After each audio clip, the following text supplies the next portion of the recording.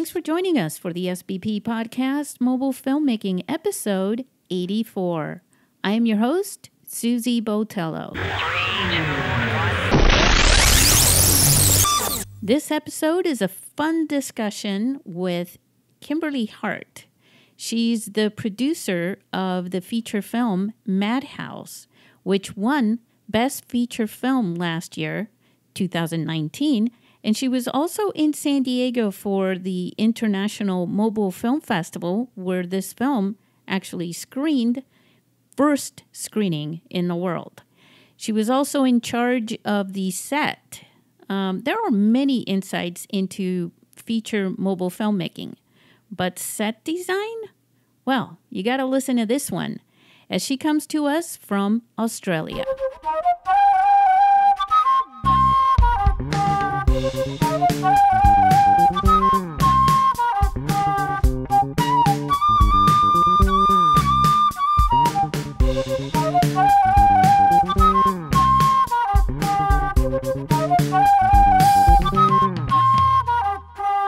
Hey, glad you could make it to the SBP podcast. I'm going to take you across the world to Australia to meet a friend of ours who was here in San Diego last year. Remember last year, 2019 BC? BC, obviously, is before Corona virus. Kimberley, say hello to everyone. Hi, everyone. How are you? Everybody answer back. Lovely to be here. Kimberley was here in San Diego last year because she was, you were the producer and you were the property master, set designer. The production manager. And production manager. Production designer. She was almost, so she was everything almost for the film called Madhouse, which took home the trophy as the best feature film in 2019. And what I want Kimberley to share, because she will do this better than me, is to share a little bit about what the synopsis for the film was, and then we'll get down to how you can watch the film, or because I want you to share that, but I want you to show people a little bit about how someone like David or Ross Perkins can actually make a film with a smartphone and find someone as awesome as you to get involved with it. Oh, thank you. So the synopsis of the film is based on 3 junkies that come across this guy's phone, and he turns out to be quite wealthy, and they track him down using his phone against him. And the film is entirely done from the perspective of the phone, so as if the phone is a character in itself. And they take Dale and his wife and daughter hostage, and it's over a period of a couple of weeks. There's no specific timing, but you can tell that it is done over a period of time. And within that, they basically torture them, and it's horrific what happens. It's somewhat based on a true story. It's actually based on about 3 stories written together. I didn't know that. I knew it was based on 1, but I didn't realize it was based on 3 of them. Can you share a little more about that, actually? So the original story is based on a family that got, it was a house invasion, and it was 2 guys that tortured them and then eventually burnt down the house. Now, the original story is far more horrific than what we did in the film. So we literally waterboarded someone in the film. It's pretty awful what we did, but then we took the story somewhere else, where the junkies are actually based on real people here in Sydney, in Darlinghurst, and I used to live just down the road from them, and I didn't know that. I refer to Ross Perkins as Dav Ross, that's his nickname. So if you ever hear me say Dav Ross, that's who I mean, the director. And he had watched like an episode on like 60 Minutes about these particular people, but he didn't realise that I actually had seen them in the streets, and they were meth addicts. Were ice addicts here in Sydney, and so we based the junkie characters off them to make them more realistic. And then one of the junkie characters, his story goes even further, where it's based off a guy who literally films his death towards the end, where he wants to stop this addiction, but he just doesn't know how to do it. And he has his own camera at the time, and this is from years ago in England, and he just films himself just going down the spiral. And so it's a combination of these three stories thrown together to give the characters more realism, because when we were talking about the addiction of ice, which at the time had become an issue here in Sydney, in particular areas, that we wanted to show that this can actually happen to anyone. It's not specific, and it's, just through turns in someone's life that it can take them down that track. And so we based it on real people, because we have come across people like that, and it's not glamorizing drugs whatsoever. And we wanted to really make that come across quite clearly in the film. And with the film, it's the three junkies film themselves and everything that goes on. So through the camera, through the phone, they're telling the story. And when Davros came to me and suggested this, I just thought it was one of the best things I'd heard, and I had to be part of this film. I actually put off a trip to Japan, and I said to my friend who I was going with, I said, I need to work on this project. Something in my soul says that this needs to be done. And the story was just so dynamic, I had to be a part of bringing it to life and just supporting him in it all the way along. The depiction in the film, as the festival founder, when I first watched the film at the beginning, I was not sure. I was not sure what was going on, right? Mm-hmm. I was, and let me share with our listeners what I mean by that. I mean, obviously, when you're looking at a video, you know what's going on because it's being presented to you. But what I'm saying was, someone submitted a film, and I'm getting what looks like footage that looks very realistic. The actors, including Ross, actually lost a lot of weight for that film, and they really messed themselves up on purpose. So to me, when I started to see the characters and the acting was so realistic, I was, part of me sort of almost wanted to stop the film and step back and say, is this real? Like someone decided to commit some crime and share it as a film in a film festival? Is this crazy or what? And this was within the first 10 minutes of the film, which is opening, and at first it opens up sort of, kind of cool. And it has that music and it has the text going back and forth because you see, the texting and the messaging and the family, very kind of cool. But when it starts to bend the other way, I started thinking, oh my God. Was that the reaction that you got, that now that, because when you brought the film to the festival, it hadn't been screened before? No, it hadn't. Yeah.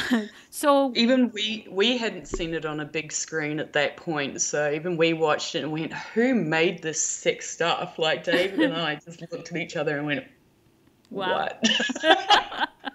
Yeah, and you guys were sitting at the back and watching the reactions as well. I want you to talk about that too, but did anybody have that same sort of reaction when they started watching the film, that when you showed it again at different festivals and different places, did anyone, or wherever they were watching it, did anyone sort of have that same feeling? Like, is this real, or is it, or was it acting? Absolutely. We had a screening, so we had like a presentation to, because a lot of the characters in the film, like you've got the lead actors, there's the 6 lead actors, and they're all professional actors. Where everyone else is rent-a-crowd of friends of ours. And so we did a screening for them after we came back from San Diego because they hadn't seen it either at that point. And so we organised a screening for them to watch it. And their reaction was just as shocked.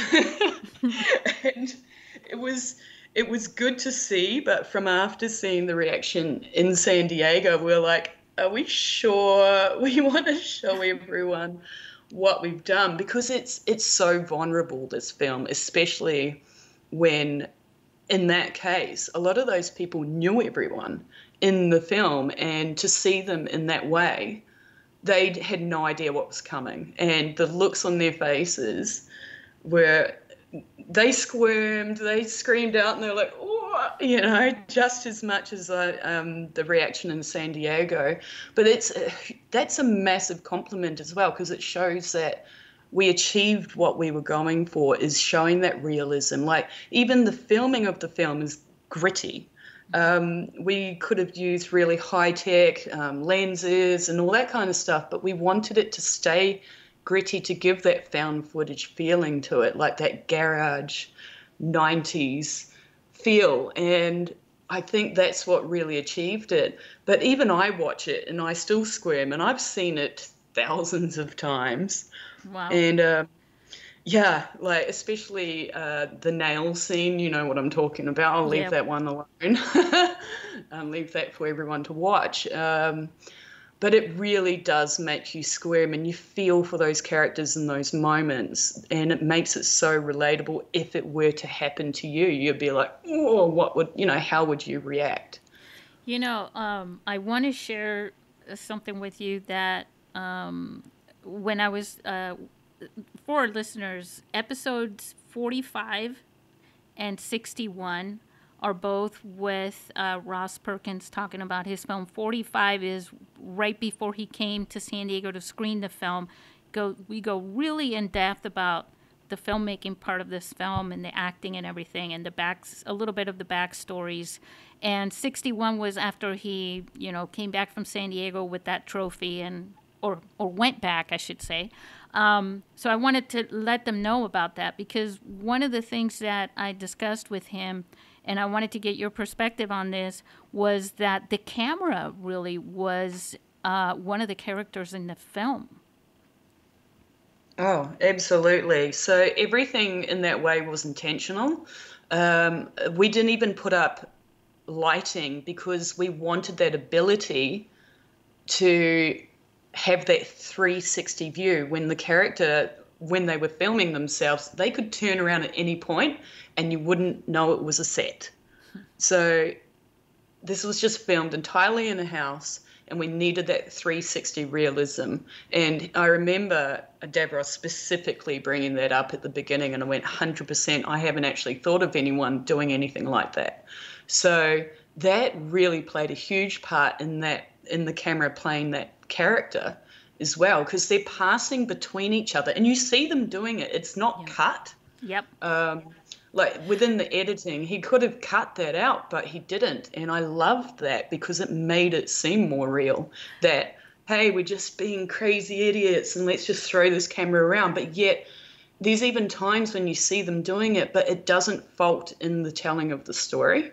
And I thought, even watching him direct that, I just thought that was brilliant. There were times we would just be bobbing out a shot, like, or we'd be hiding around corners and hearing everything.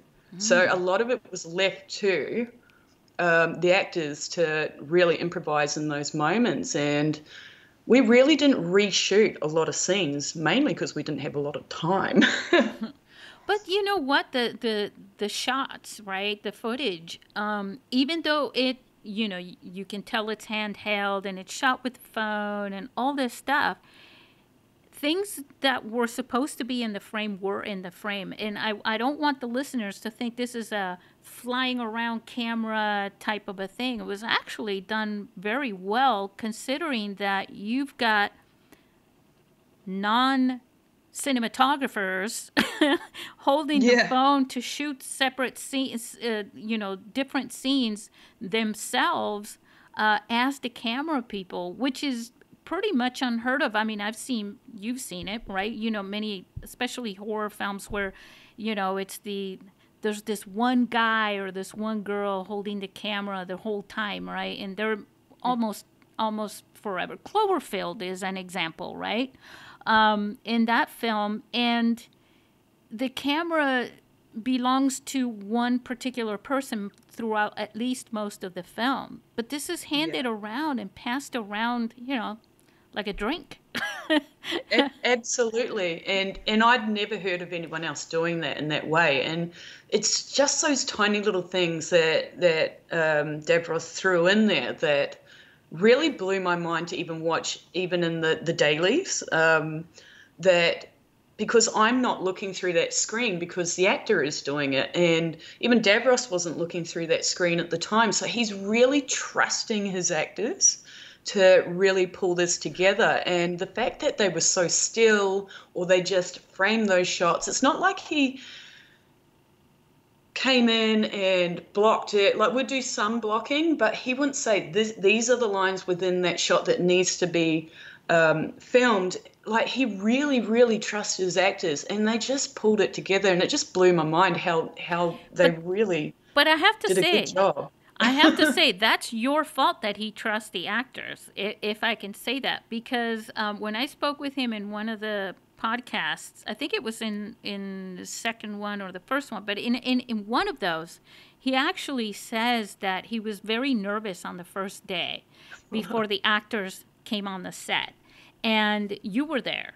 And he was a director, and of course he was also acting, and he was pretty nervous, and he asked you, like, how do I get the actors to do what I say? You know what I mean?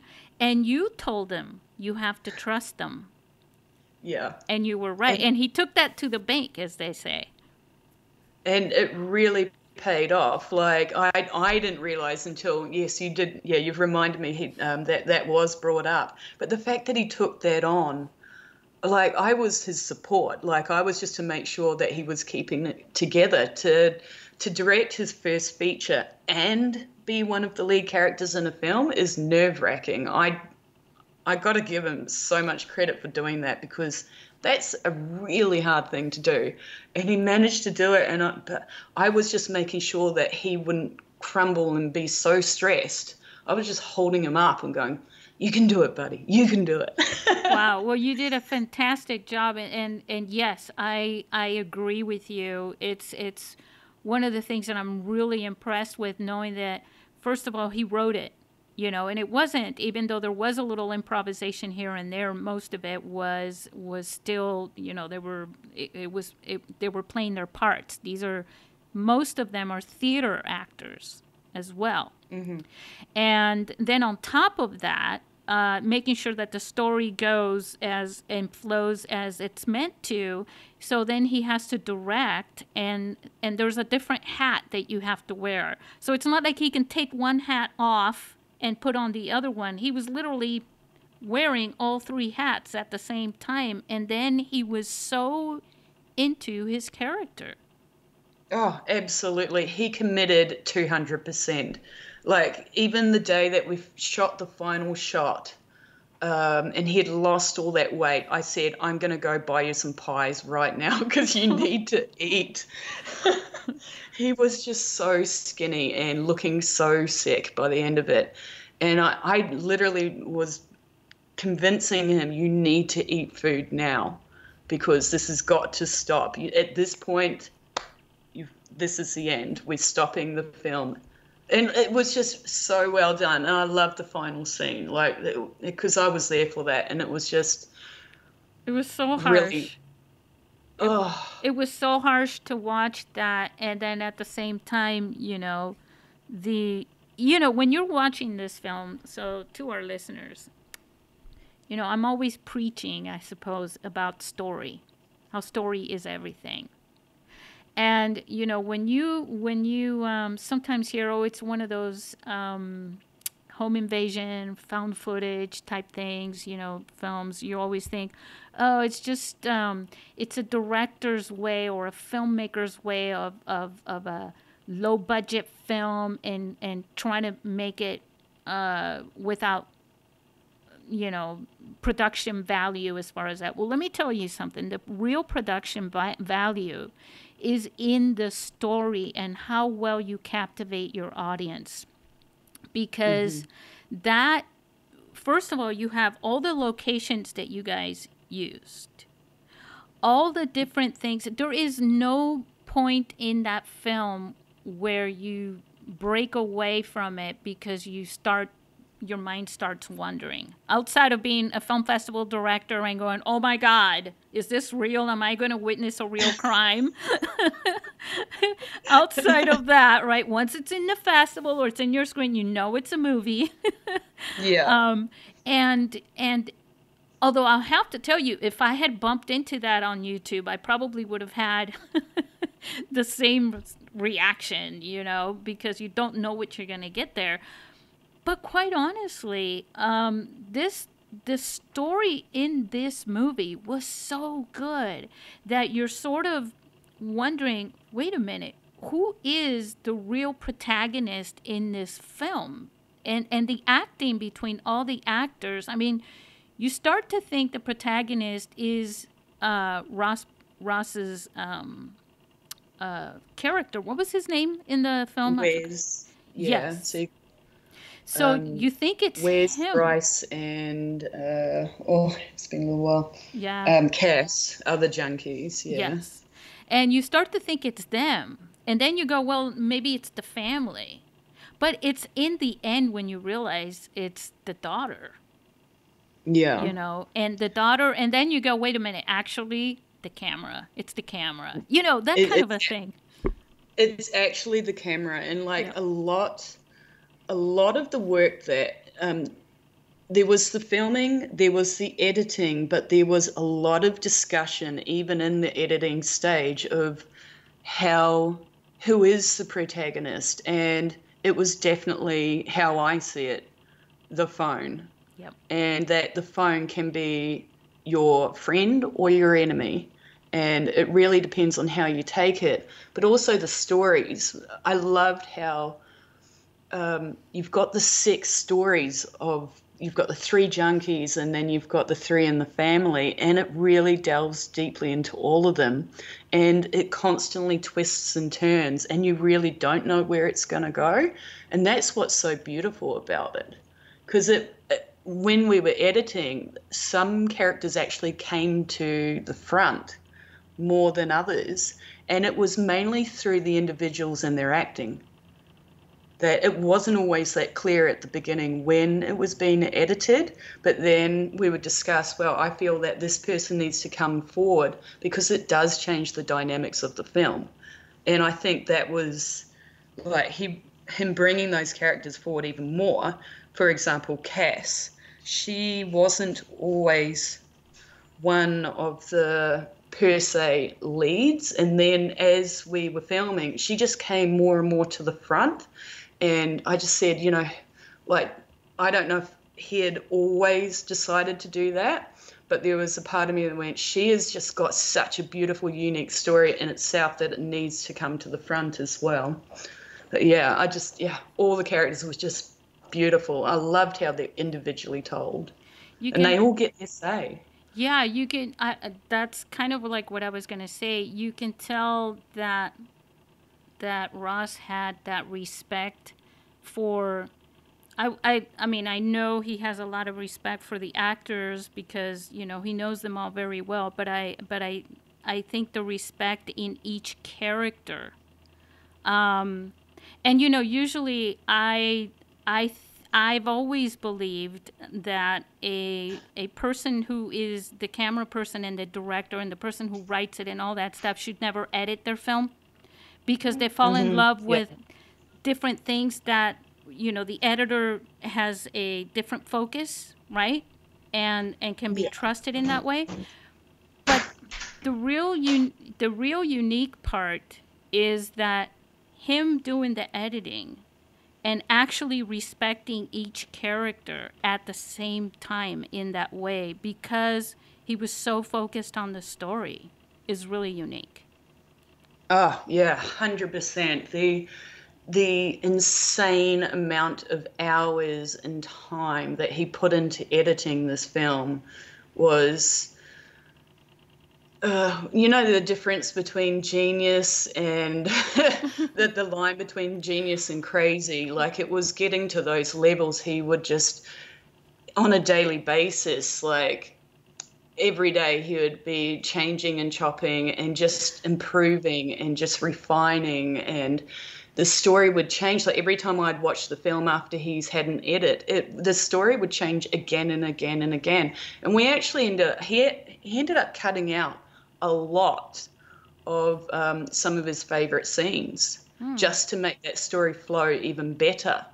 So, and it really paid off in the end, because there was so much more backstory to the characters.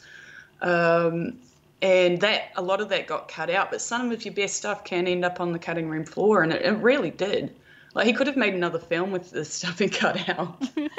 But it still it came through in the way that he put everything together. And I was just going to say that's an artist thing too. I used to do graphics design, and even when I edit videos or whatever, it's never really done. You're never really finished, because you're creating something that's in a way yours, and it's like you could keep adding and taking away, and as you're adding and taking away parts of it, you're sort of how should I say, you're molding and you're creating something, and it's never really done. It's always transforming, is what I'm trying to say. And you have that control, and so you never want to stop, especially when you're passionate about it. And there's a lot of passion in art. Oh, yes. He wouldn't have been able to do this with the commitment he put to it without having that passion, like just the refining and finding that perfect balance. And that's what he was looking for, was that perfect balance to get it just right. Because it was his baby, and he just wanted the world to see. And it never is. It never is just right, though. I mean, you could go on forever. It's only like, I know that when he came to the festival, he and I were talking, and he said, yeah, I still think I need to make a few more edits when I get back home, And I was like, yeah, of course you'd say that, you know what I mean? Because not because I saw that, but because of course he was so into that. And that was his first feature film. Yeah, he lived and breathed it, and I'm glad he did. But there was points where I was like, okay, where do you draw the line? There is, like you could always put more paint on a painting, but there is a certain point, where do you stop? And that was one of the hardest things. The deadline, that's the one. The deadline, yeah. I think it's the only way to do it. He had to get on a plane and come to San Diego, and he had to stop. But then, of course, as soon as he got back, he went at it again, Yeah. Well, that's it. Like, even after he got back, I'm still sure he made tweaks and edits to it. And yeah. But you know what? Like that's up to him to do that, really. So, I can only do my part, and then that stops, and then like even when we got it to the distribution company, he even had to do like, when you put all the different languages in and all that kind of stuff as well, like, and just making sure all of that's perfect. And there's just so much more, even after you finish the product, to get the product out there. That's a whole different step in distribution in itself. And then that takes you on another ride. So, yeah, where does it end? I like that you called it product, because it is a product in the end. I mean, it's a work of art. It's your baby and everything. But then it's like, you created this thing. Now you got to package it. That's basically what it is. Packaging it for distribution, and that's a whole other ballgame. Okay, now listen. Let's talk about you really quick here. Okay. Let's take some time to talk about you. Talk about the set, because that was so interesting, and we're gonna put the trailer on there, and then we're gonna put the link to the film so people can go and watch the whole thing. But I think the set, right, or the sets, but most of it happens in one house, which happens to be his own family's house. Please share, because I know that when we did the Q&A at the festival, you were able to speak to this a lot, and so have at it, Kimberly. I'm not going to lie, it is quite a funny story, like how it all came about. So when he told me the concept, he goes, so my parents are going away for 3 weeks. And I went, okay. And I'd said, I'm on this. I want to be part of this project so much. And so his parents went away. And what he had told me, and also told them, was that, Mum and Dad, can I just do a little bit of filming in the backyard while you're away? That's not how it turned out. So what we did was, because it's quite a large house, like, it's pretty close to a mansion size. Yeah. A small mansion, and in this really beautiful part of Sydney, North Sydney. And so what we did was we went around the whole entire house, photographed everything, like where the mail was, where the furniture was, anything on the walls, and we just made sure that we had a record of everything. So we knew to put it back in the exact same spot when his parents returned. Wow. And which was a very fun thing to do. Also at the end of it said, Davros, you need to clean the house before your mum and dad get back. But it was great to have that opportunity. And the two of us actually lived there. He lived there the whole time. And I would stay a fair bit because I was also working my normal job in between that, but I'd be on the train every night going up, and if I wasn't able to stay there, and making sure everyone got to set, and we were really just trying to fit this in between everyone's jobs. So we just went around the house and moved a lot of the furniture around to sort of fit our needs, because we were going to be running. We were literally running through the house constantly. But while Davros and I were there, instead of throwing our rubbish away, we would just literally throw eggshells on the ground, or rubbish, or pizza boxes, or leave food sitting out in bowls, and it was to do with the continuity of the film over a period of time, that the house would just, because junkies wouldn't care, like, they're not going to put rubbish in the bin, and it was just little things like that. And even in the party scene, when we invited everyone over, one of the girls tried to clean up, and we're like, no, this is actually part of the set. Stop. Don't change anything. Leave it alone. We want the rubbish everywhere, because that's what they would do. They just trashed the place. We basically trashed the house. And it was fun to clean up at the end. Yeah. When you came back, because nobody watched the film, obviously, what was the reaction of the parents? Well, he came back with a trophy, which was good, right? He did, but we made a promise that some of the siblings have seen the film, but we had this conversation. I said, Davros, I don't think your parents should ever watch this film. And he goes, agreed, I don't think they should ever see it either, because of what happens, like in their bedroom and their bathroom. And so one of the siblings actually dobbed him in, and eventually they found out what we had done, but not all the details. And so so he wanted to do a separate cut just for his family. And totally explainable. I wouldn't want my parents to see it either. No. And despite how horrific the film comes across in certain spots, behind the scenes, we were having an absolute ball. We had so much fun making this film. It was really good to do. And everyone came together and worked as a family and a team, and just, loved it. Outside of fingernails and Yeah, yeah, strangles yeah, and yeah. Oh, yeah, there's a bit of blood here and there, a little bit. yeah, But there yeah, was. but even in that, we were learning all the way. We were constantly learning what we could get away with, what we could do. Um, Even the scene where she escapes and runs down the road, and you can hear her screaming. Yeah. What's disturbing is no one stopped. No one stopped to help her, and we were like, that's a reality check. That's disturbing. Well, that's also a thing with, because, whoever, I mean, you're talking about real people, not that, Mm. you know what I mean? Like, here's a girl running down the street screaming, and there are people who don't realize that you're making a movie, right? No. And they're thinking junkies, and they ignore junkies, Yeah, right? it's very true. Absolutely. Um, And the final scene, though, which I'm not going to go into detail because I want to no. leave that for everyone to watch. But when we filmed that scene, that was on a street. So we did guerrilla film.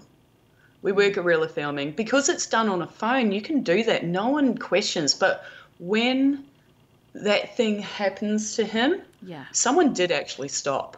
And we had to film it about 3 times because we were filming on a public street. Right. And so they didn't know what was going on. Well, yeah, and that's a thing I warn people. It's like you can get away with a lot like that, but if you, let's just say that you bring out a gun and you're waving a gun around or something, like the police can come out and, Oh, someone can absolutely. seriously get hurt. Yeah. By accident. you Yeah, know. absolutely. Well, I've worked in the film and theatre industry here in Sydney, and we have made props guns before, and the rules around even making props guns where they're just fiberglass, they're massive rules. And so when he said he wanted to use a gun, because I was the props master, so I was the one who got organised the costumes and the equipment. I made a bong for the first time. I've never done that. Had to call in call a friend on. They thought it was hilarious. They said, if I didn't know you so well, I'd think that you were lying. But I had to call a friend and say, so how do you make a bong? He thought that was hilarious. But we'd make all these props. And so we did have a prop gun. And I said, but there are only certain places and times you can use this, and it needs to be put away because we don't have permits for filming on the street. Like, we didn't use anything on the street like that. It was just acting in the street. But in the house, it was totally fine. So, yeah, interesting. And even making the pot, I found is time and we say oregano, but you guys say oregano? Oh, yes. Yes. Yeah. A combination of those two, you've got to find the right balance, and it ends up looking like pot as well. That was quite interesting and fun to make. So, yeah, someone suggested the real thing, and we said no. Well, let me ask you something about your job with all that, because you were working a regular job, and I'm sharing this with our listeners because this is real life here, okay? So you're working on a film, and you're wearing a few hats yourself, and you're coming on the train. Did you ever find yourself running an errand on your way there from work, where you're bringing stuff on the 100%. train? Yeah, constantly. Because I've been a costume maker for years, I'm used to traipsing suitcases all over the place on public transport full of stuff. So quite normal to do that. Because in Sydney, you don't really need a car. You just public transport everywhere.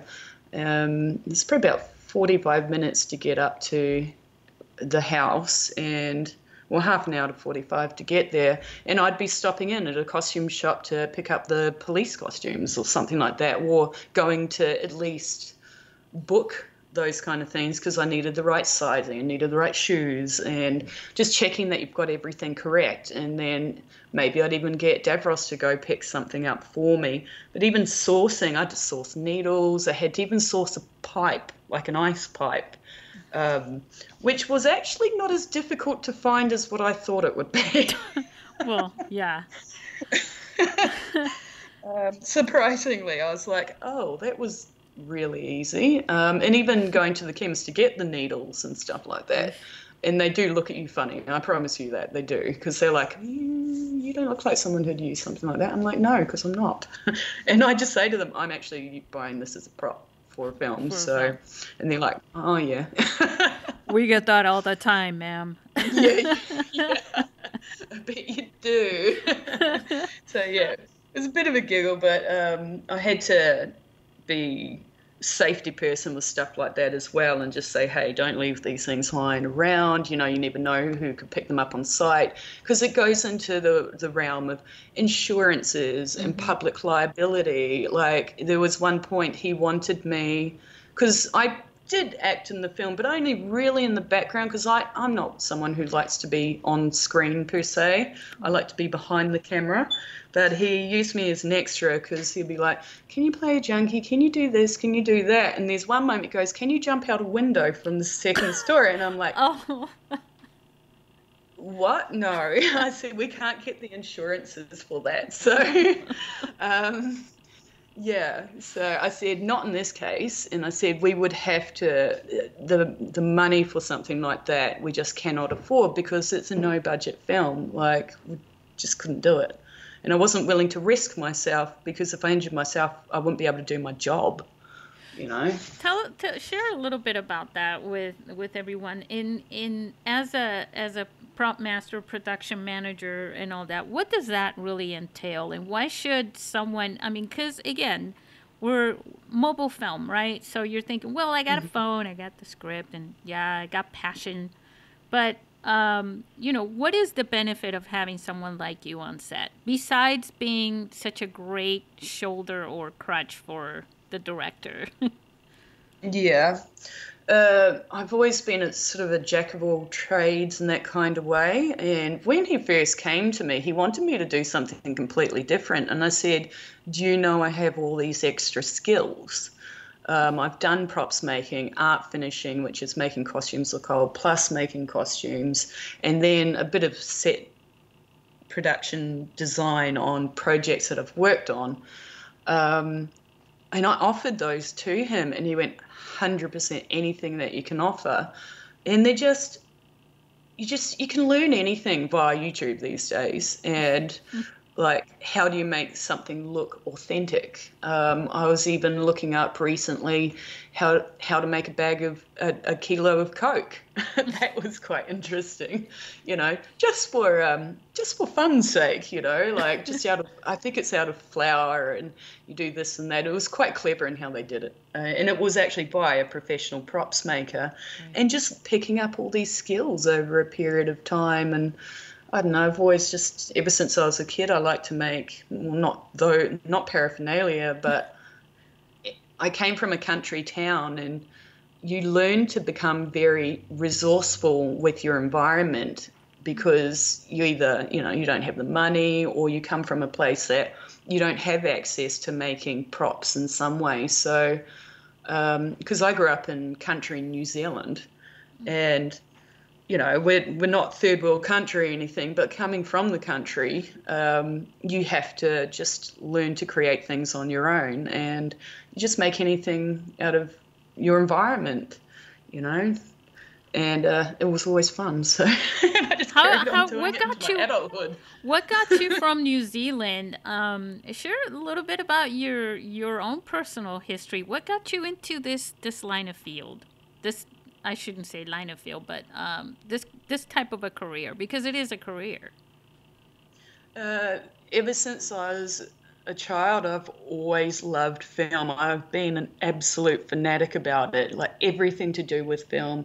I was from the VHS days, and I would sit there watching the TV and record. I'd be 2 feet away from the TV recording, and Mum and Dad just had to get used to it, that's what I did.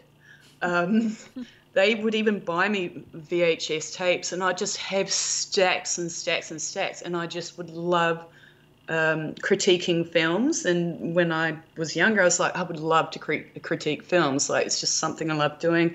I'd learn all the actors' names. I was the kid that would look at the Muppets and go, I don't want the Muppet. I want to know how the Muppet works. Like growing up, Labyrinth and any of the Jim Henson stuff just absolutely fascinated me. And costumes, like watching films like Strictly Boring, which is an Australian film, and it's about the big ball gowns and anything along those lines where it's got glitter and sparkles. And that came out, Strictly Boring came out in, I think, 1994. So I was about 13, 14, about that age. And I just knew that's what I wanted to do. And even though I was a country kid, everyone thought I was a little bit crazy, to be honest, to follow that path. Like I lived with people who were farmers, you know, like, and then to want to do something like that was quite unheard of. Even Lord of the Rings hadn't come out at that point. And I just wanted to follow that path. And so when I moved to Australia, because I've always been an artist as well, always been a creative, that I came across the costume course, and that just opened doors to me. And so I wanted to go down that track. And then in 2013, I ended up working on the stage show of Strictly Ballroom, which was written by Baz Luhrmann. Wow. So just, I don't know, I believe if you wish for something hard enough and really work for it, it really can happen. Like, not in the way that you expect it, but definitely, if you dream for something, I believe it can come true. You made the right connections? Yeah, like by doing the costume design course here in Sydney, I managed to get into the film and theatre industry, and just through that, you just network. Like, everyone is your ally. If you chat, like, anyone can do this. Like, the best thing you can do is just talk to people, because you have no idea what they might have in their background. Like, even my job, most people that work where I work are actually in film or theatre background, but you don't know that until you have a conversation with them. And people really blow you away once you start asking questions, and just making those connections is really powerful. It is, and I know that when you guys were in San Diego, you brought people over to the film festival because you have that gift of being so social. Yeah, because I met up with a couple here in Sydney, and they'd come to my work, and I got to spend a couple of hours with them, and I just thought they were really beautiful. And they said, "Oh, are you coming over?" I think at that point it was a week and a half before. Yeah. I was coming to San Diego, and they said they're from San Diego, and I said, well, I'm going over there for a film festival. And they went, really? We want to come and join. And they absolutely did. I did pre-warn them, though. And they go, that's okay. And I'm like, are you sure? And they said they had an absolute ball. They loved it. Well, I have to tell you, I'm really glad that your film was screened in our festival. And I remember Steve Peterson, right? Mm-hmm. Yeah, he was lovely. Yes, and we had you guys and Steven. You guys hit it off also. I mean, actually, I shouldn't say, oh, it was just you guys. I mean, you guys got along with everybody there, and there was also CK and the rest. Love CK. Yes. I was chatting to him today. Oh yeah, yeah. So. Yeah. So, it was so wonderful to see, and from my perspective, to see the connections that were, speaking of connections that were being made there. And Steve Peterson was such a wonderful person. And showing your film and his film, they were both so different from each other, but they were both very creatively done. And Absolutely. Yes, and it was, and I do this every time anyways, where I'm going, you don't want children to watch this, which is why we showed your film later at the end, right, at night.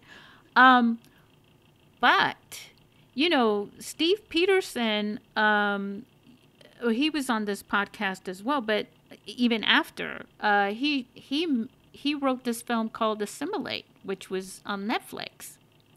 Oh, wow. Yeah, and... with Yeah. teenage, heartthrob type stars and all this, and Hollywood actors. And, he was at our film festival, such a nice guy. You wouldn't have known while he was there that he's a Hollywood screenwriter, basically. Oh, yeah, he was modest, lovely, beautiful person. And we had some really amazing conversations and just learning from each other as well. He's got so much knowledge, and it was just really great to meet someone like that and say, hey, you can do this stuff. Yeah, and so what I guess part of what I'm connecting here is those connections if you're willing to talk to people, and you're sharing stories and things like that, you're going to connect with people through the stories, but then you just don't know. You may come across somebody that can connect you with other people in the same industry that you want to get into, or that you're in, and can really be very helpful to you. Speaking of being in the industry and everything, you've worked on some films, and this is mainly what you do is work on. I know that we went to, it looked like the set of Pulp Fiction on the last day. Remember, we had dinner at Denny's here in San Diego. Yeah, I loved it. Yeah, it was so much fun because you and David Ross were from, or Ross Perkins, whatever, guys. You guys were both from Australia, and I wanted to treat you to like an all-American meal, and it was probably around close to midnight, I think, around that time, right? Oh, it was so much fun, and I loved it. I can even remember what I had. It tasted really good. Me too, because they had strawberries. I think I had like a strawberry waffle or a strawberry crepes or something like that. It was so delicious, and we had such a good time doing that. And what was my point? I was going to get to something with that. Oh yeah, so we went there. We went to Denny's and everything, but then the next day, you headed out to, and I just want to share this with people because it was from San Diego. You rented a car, and where did you go? You had an adventure. Okay, so from there, I went to Salt Lake City, grabbed a car, drove up to Wyoming, and went around Yellowstone Park by myself. And I was just camping in the back of the truck, and it had been snowing for the first couple of days I was there. Went to Utah, to Moab. Okay. So that's the Arches National Park. And then flew down to New Orleans. And from there went over to Orlando and went to NASA because, I'm a massive NASA nerd. Love that kind of stuff. Then flew to Washington and caught up with my friend who had popped down from New York, and we went around Washington, and that was amazing. And then we caught a bus up to New York. Wow. And I stayed there, and it was just I would have to say, of all the trips I've done in my life, it was the most incredible trip I've done. And just starting off with meeting you guys, it started off with a bang, and it was just incredible. It was like highlight of my life. It was so wonderful to kind of follow you on Facebook and Instagram and everything. Follow your trip. How long did that take you? So I was there a total of 3 weeks, and I think I made 9 flights in that whole time. One extra flight because I got diverted. No, something happened in Orlando, and then a whole bunch of us missed a flight, and so we had to go via Atlanta to Washington. It was so wonderful to divided. Yeah, it was so wonderful to see that. One more thing. What are you working on next? So there's a few scripts coming up that friends are writing and just polishing up at this point. Davros is actually working on one at the moment. I can't really go into it at this point, but he's just polishing his script on that, and it's the next big one he'd like to do. He's Is it working shot on on a phone? No, this one's actually he's upgraded to a Blackmagic Oh, nice. camera, and he's made up a dolly, and just I've watched him practicing using the dolly and just getting these really smooth, beautiful shots and really good color grading and just stepping up the levels. I still believe in filming on a phone. Like, it is, I'm could not say any more about it. Like, the phone is a fantastic, versatile way to film. But he wants to try a different style of filming, and I think he's just experimenting and trying different ways of doing things, and it's all just part of learning. You know, every time you do a project, it's completely unique.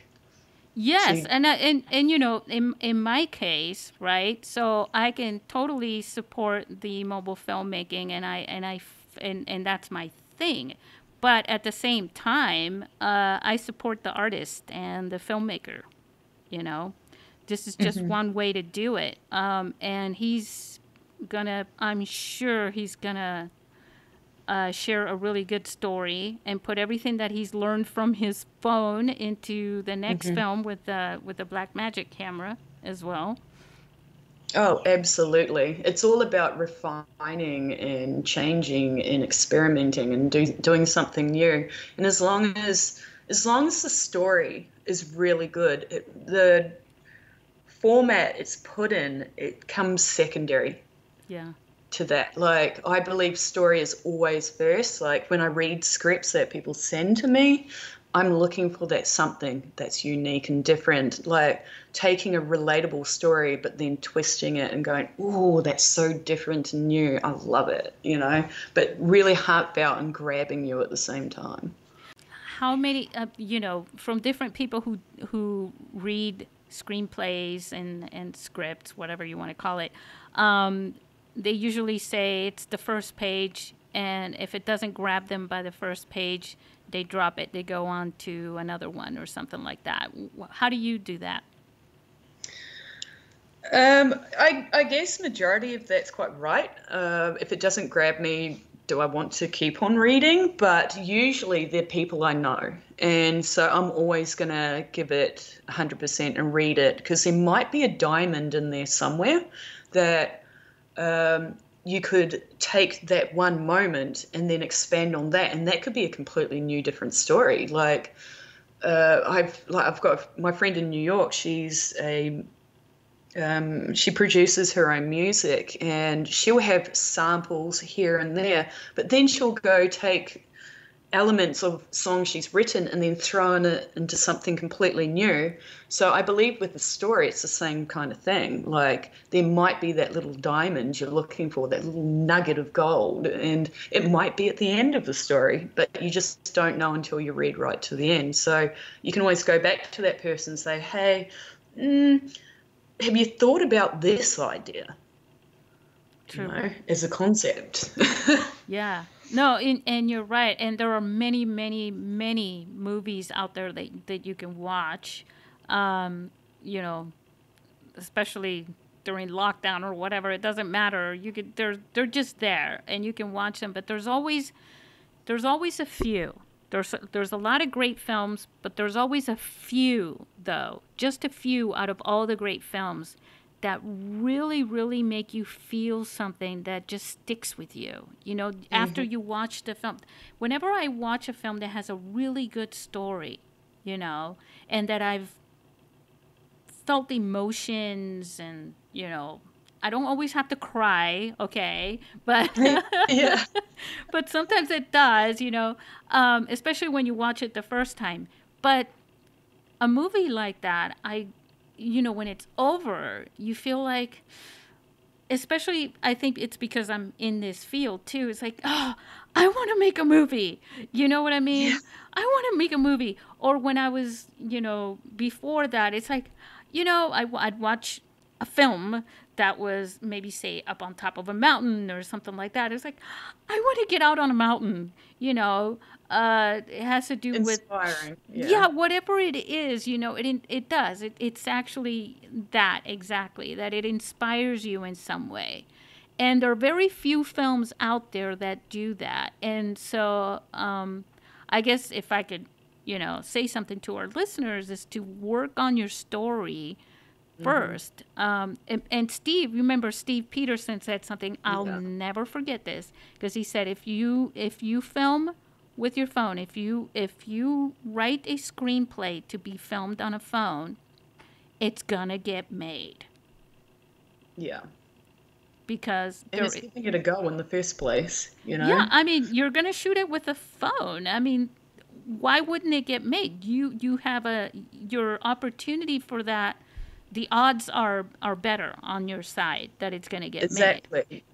You have far less roadblocks with a phone than what you do with going through the higher processes of having someone who does graphic design or, you know, you're going down that track. It's mind-boggling. It even scares me when I think about it. If you're going up the ranks in like different types of cameras, and even just for mobility, the phone is the absolute best way you can go. Like I've had in my old house, like around the same time we were filming our film, one of Davros's friends came over and he was part of the Sydney Film School, and he turned up with 15 people, massive cameras, lighting rigs, all this kind of stuff, and took over the house where it was really claustrophobic in comparison to when we filmed with the phone camera. Right. Like it just did not feel like that at all. We felt really free.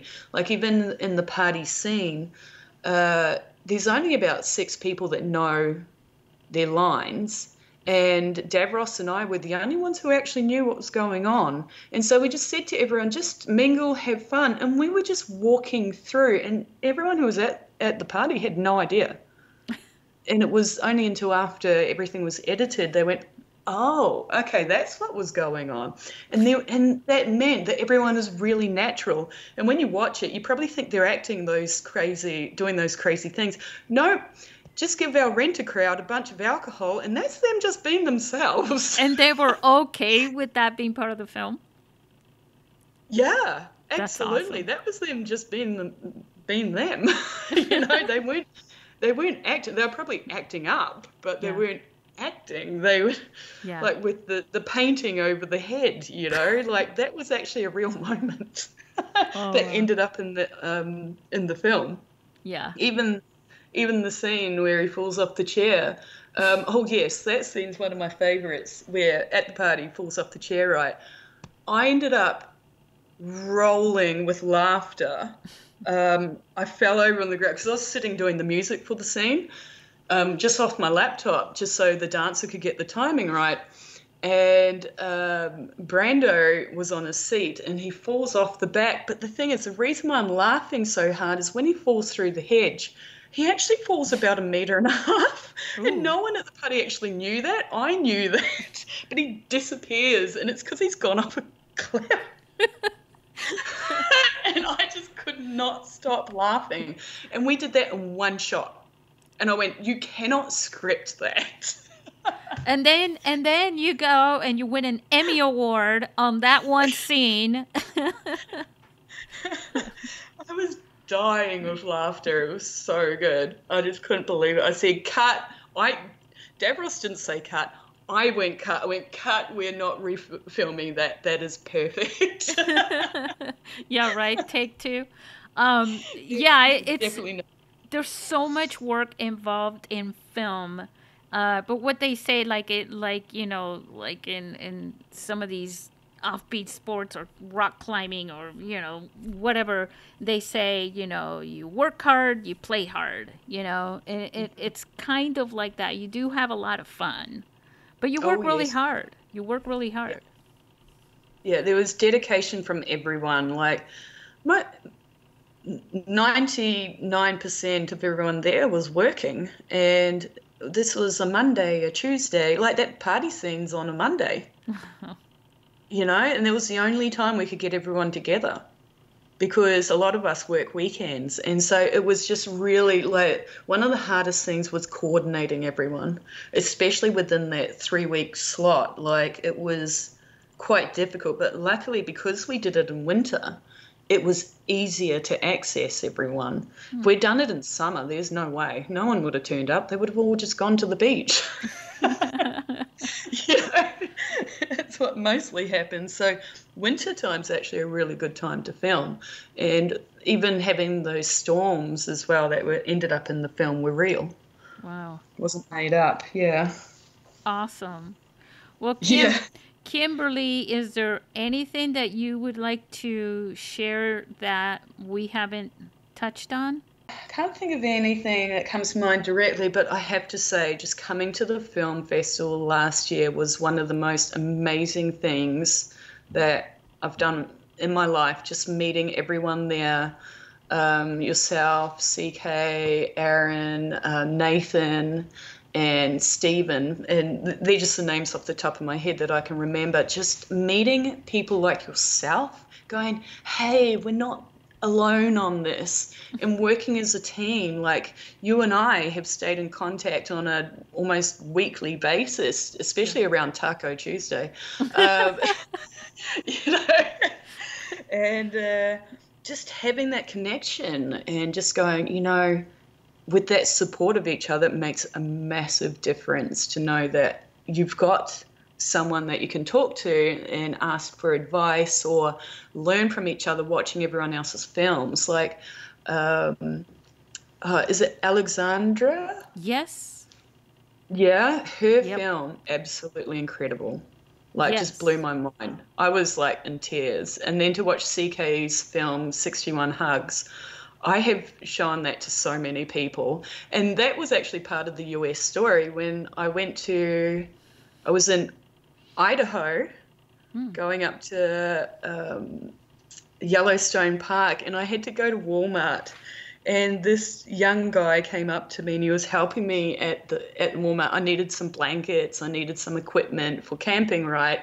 And at the end of it, he was just so lovely. And I gave him the biggest hug. And he goes, is there anything else I can help you with? And I went, hang on, there's one more thing. He ran from one side of the shop to the other to go and get it. And then he came back and I gave him another hug. And it just was the most beautiful thing. And I went, oh. So everyone watch 61 Hugs. It's brilliant. Right. And, I was joking around with Aaron and I was telling him, and got to give a shout out to Aaron Nabus, from our team.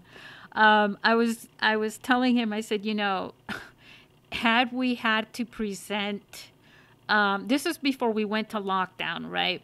But the coronavirus thing was already going on. Could you imagine having to present 61 Hugs during keep your distance, wear your face? I was like, that would not have worked out, No, it wouldn't have. And it's heartbreaking that we can't be like that at the moment.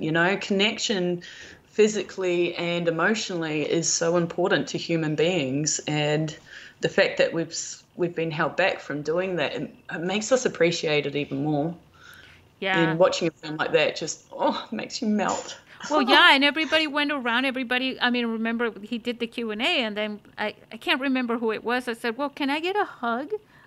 I think it was me. I think I ran up and went, I want to give you a big hug. It was you. It was you. I was like, so adorable. And it's stuff like that, a really simple concept, and just twisting it and taking it in a completely unique way. I'd never thought about. When you watch something like that, you just go, how did you come up with that? And it's just so beautifully done, so simple but beautifully done, and so courageous, because I don't know if I could have done what CK did. Like, to be honest, like I'm a really engaging and social person, but to do what he did, that's really courageous. Well, he's all about challenges. Mm-hmm. CK Golding is who we're talking about. He's also been on the podcast a few times. Now he's got his own podcast. The film festival experience was awesome. It was great meeting you. It was great meeting everyone You know, it was it's sad to say that this was a year ago and some. Um, and it took this long to get you here on the podcast, which I feel bad about. But on the other No, hand, it's a it's all testament. right. Yeah, it's a testament that we're still connected, which is great. So, Oh, we're going to be connected for a long time. I promise you that. oh Like, yeah, well, just I'm keeping with, up to date and and everything. not only that, you have a phone, so Yeah, you know that is true. you can make a short. You don't have to go all out and make a feature, but if you want to, hey.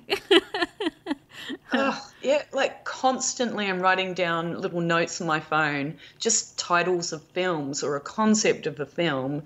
And I came up with one the other day that I can't say at this point, but I might turn it into a short film. Ooh. And it was just made off a statement that it's actually from the statement that Simon Cowell said in the article that CK wrote. And I went, that's interesting. I'm gonna take that somewhere and just make a short out of it. And it really just takes that little nugget of inspiration to go, hey, could I make a short? Could I make like medium length or a feature film out of it? And that's probably one of the hardest things is how much do you make? There's also a combination too. What happens sometimes is you meet somebody or you see somebody or you witness somebody and you see something quirky or something about that person that makes them stand out, and you're saying, I'm going to put that in my next film. I'm going to make a character. I'm going to make a story around a character, based on somebody I watched or something like that, or even a quote, right? Yeah. Well, that's it. It's just anything can inspire you. Like, for example, even though we were going into winter, just before lockdown, well, and as we're going into lockdown, all the spring flowers came out, and it just blew my mind. I was just like, why?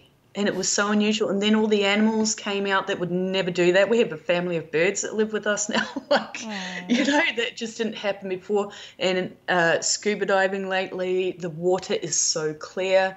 And it's just taking those little moments and going, you could just take any concept and ride with it as long as you connect with it and you feel that other people will too. You never know what you can come up with. I do have a little tip for our listeners who are even thinking about making films, or for some of you who have been making films in the past. That I know we're all going through this, right, Kimberly? Where there's a lot of talk about how people can't make films anymore. But there's two sides to making film. There's the filming part, and then there's the editing part. Mm-hmm. And you can take. Just like you can take a story like a Shakespeare story, like Romeo and Juliet, and turn it into Leonardo DiCaprio and the Titanic. You can also take footage that you've already shot. And most people shoot a lot with their phones.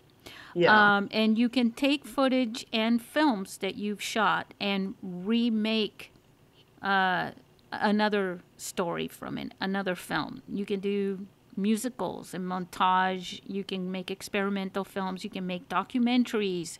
You can do all sorts of things. So I just wanted to somehow kind of inspire people that are out there, since I'm stuck on that word now, to not get down and not let this situation get down, and realize that you probably have a way to make films, even if you're not out there filming them right now. Yeah. Well, if anyone's needing any inspiration on how others have been doing it through lockdown, have you heard of Homemade? It's on Netflix. I'll have to check that one out. Definitely check it out. So I watched it the other day. It's just a whole bunch of short films of people who've I did. made them. Yeah, it's all the shorts that have to do with lockdown. Every single one of them is completely unique and different.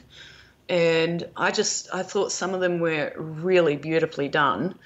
But the one that really jumped out at me, and the reason why it did was because of its simplicity rather than trying to be too artistic in a way, if you know what I mean. So did you watch all of them? I did. Well, almost all of them. Are you going to bring up the one with the little girl?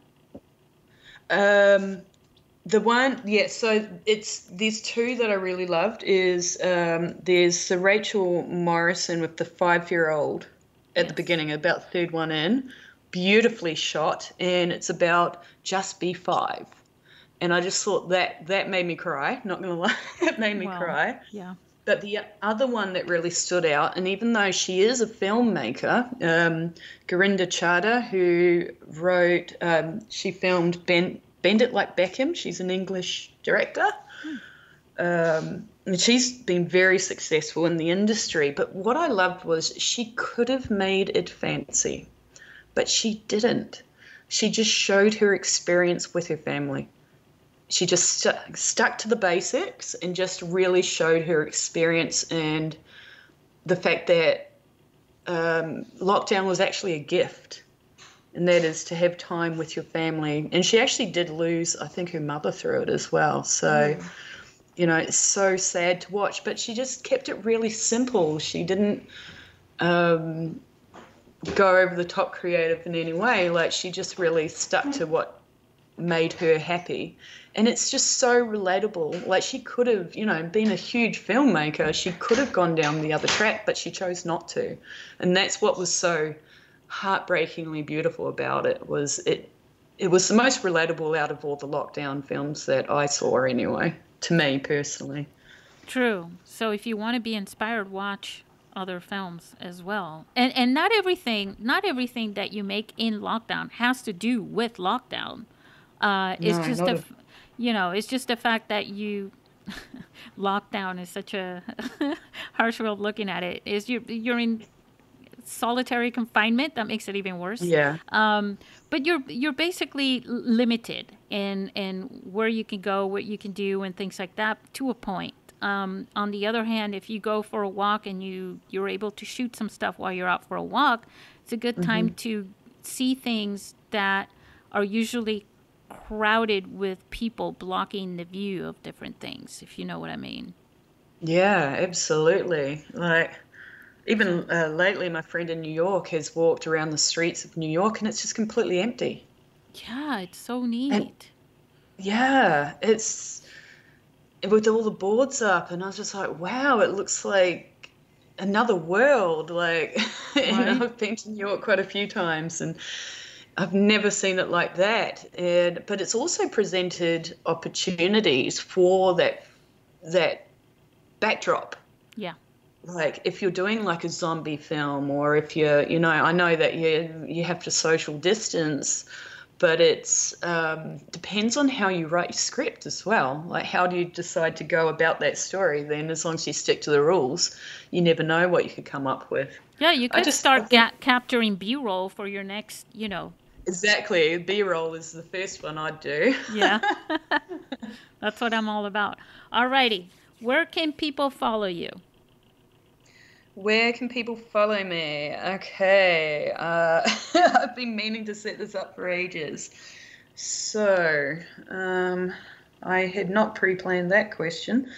I do have Instagram, actually, but I haven't had the opportunity lately. Hang on. I'll come up with I've got so many Instagrams. So, my personal Instagram, and I will be adding stuff to it soon.